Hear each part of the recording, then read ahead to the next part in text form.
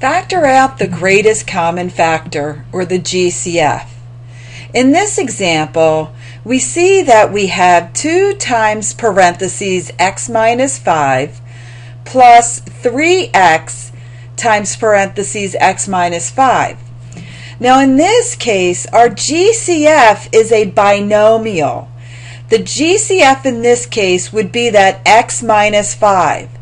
So when you're factoring out the GCF, you want to first write the GCF and then an open parentheses. So in this case, our GCF is that parentheses x minus 5 parentheses.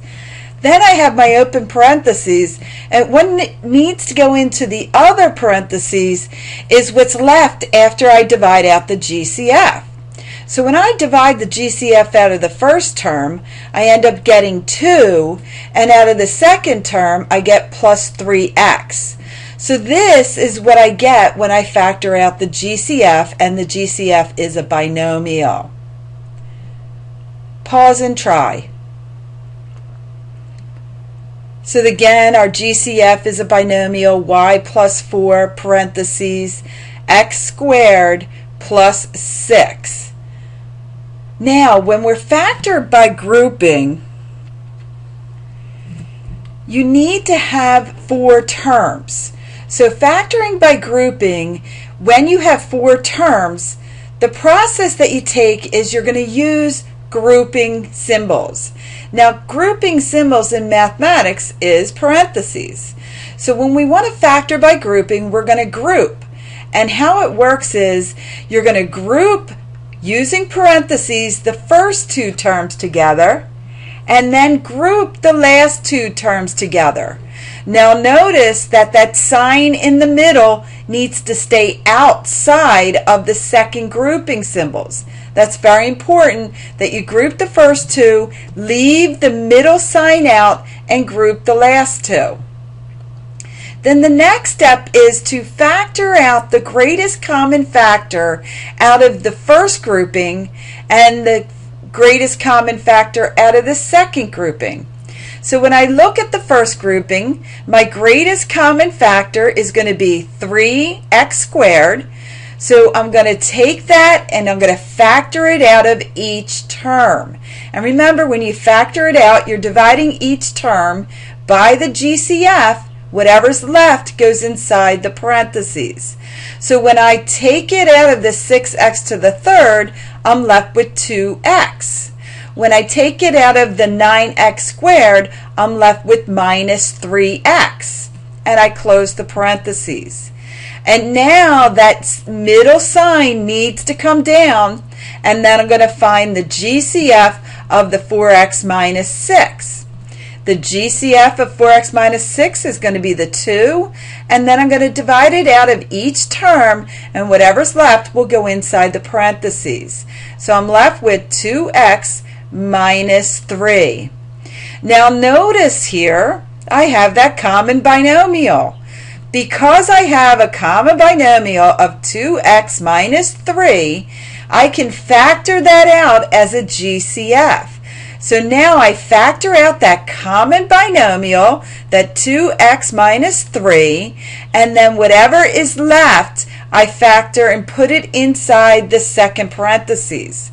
So when I divide 2x squared times 2x minus 3, I divide the 2x minus 3 out, I'm left with 3x squared plus 2x.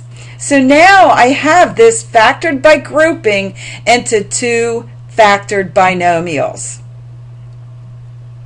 Pause and try. So again, grouping the first 2 terms, leaving that middle sign out, and grouping the second 2 terms.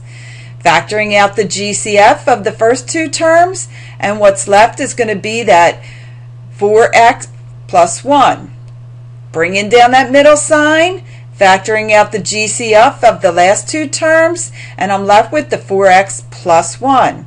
I have a GCF of a binomial 4x plus 1. I'm going to factor that out, and what's left is going to be the 2x squared plus 3.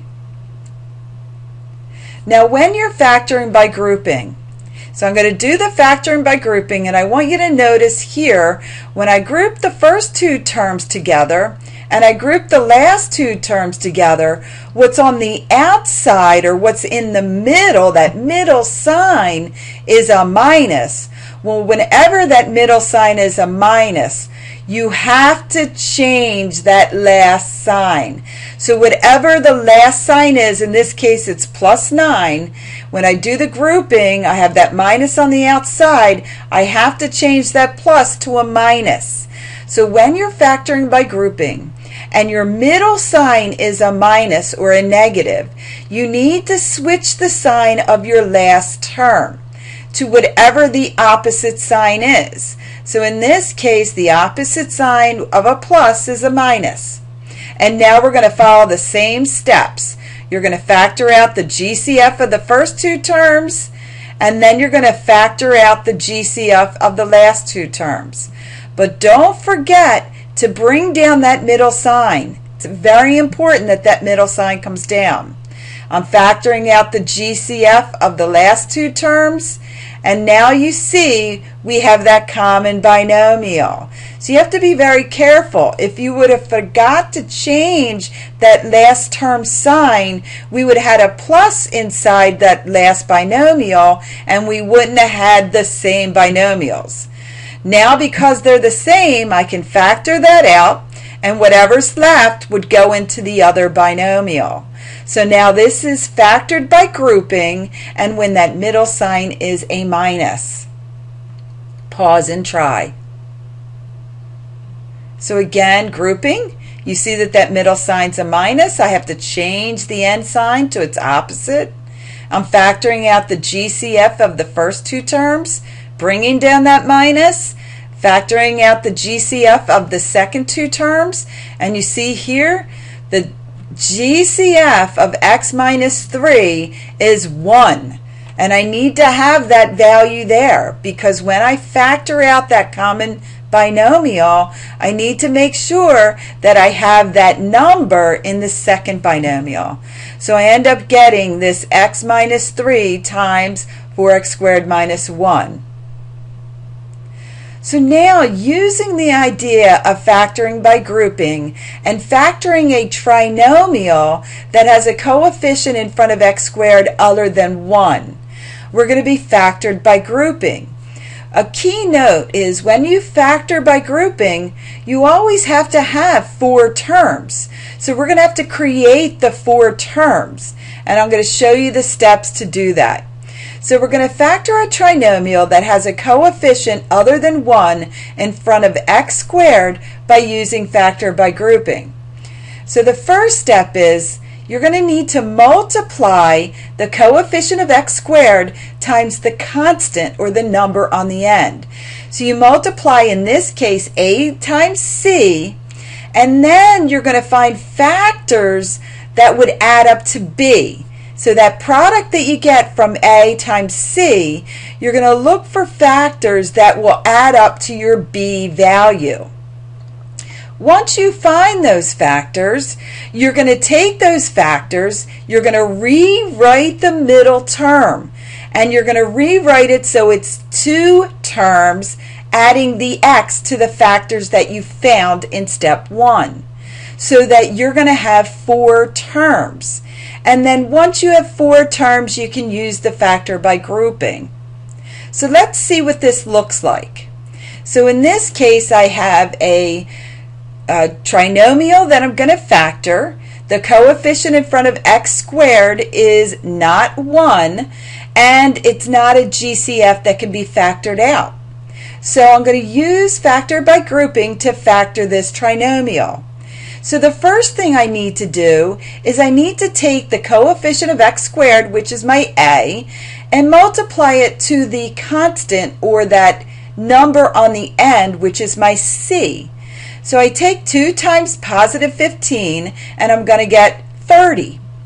Now I have my product 30, and I want factors of 30 that are going to add up to a negative 13. Now remember, when you multiply 2 things together and you get a positive, but when you add them together you get a negative, that means both of your both of your factors will be negative. So when I'm looking for factors of 30 that add up to a negative 13, I find that it's going to be 10 times 3 is 30, and 10 plus 3 will be 13.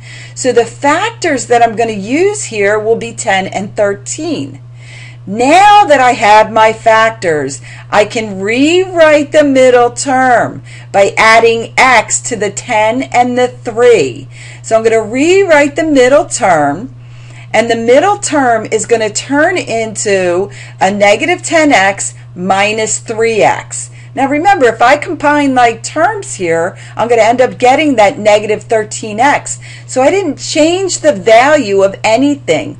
All I did was create it so that it's 4 terms, and I can factor by grouping.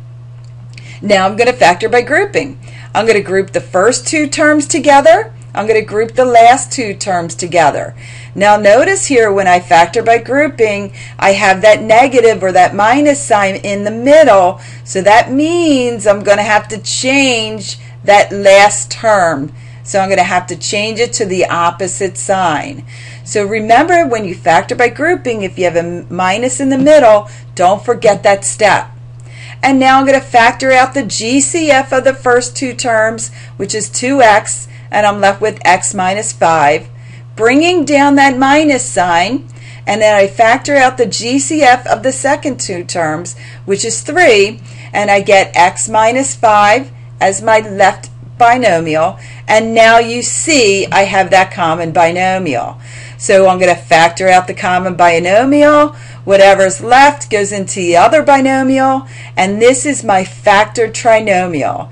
So 2x squared minus 13x plus 15 will factor to x minus 5 times 2x minus 3.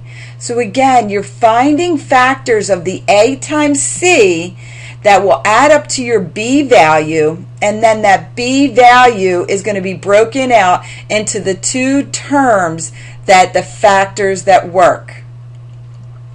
Pause and try. So you see here, 6 times 6 is 36. I need factors of 36 that will add up to 13. My factors are 9 times 4 is 36, and 9 plus 4 is 13. So I'm rewriting that middle term using those factors and including the x. So I have 6x squared plus 9x plus 4x plus 6, and now I'm going to factor by grouping, leaving that middle sign out. Now I get the GCF of the first 2 terms, the GCF of the second 2 terms, and you have the common binomial. So you factor out that common binomial, what's left goes into the other, and this is how this trinomial would factor. I get x, or 2x plus 3 times 3x plus 2. Pause and try. So I multiply the first term to the last term, or the coefficient of x squared to the constant, and be careful here because you end up with 2 times the negative 15, which is a negative 30. So now I need factors of a negative 30 that will add up or subtract to 1, or a negative 1. So those factors will be a negative 6 and a positive 5. Negative 6 times 5 is a negative 30. When I add them together, I get a negative 1. So I'm going to rewrite that middle term using these factors, and then I'm going to factor by grouping. I group the first 2 terms together, leave that middle sign out, and I group the last 2 terms together, factoring out the GCF. And then you see I get that common binomial of x minus 3. I'm going to factor out the x minus 3. What's left in the other binomial will be 2x plus 5.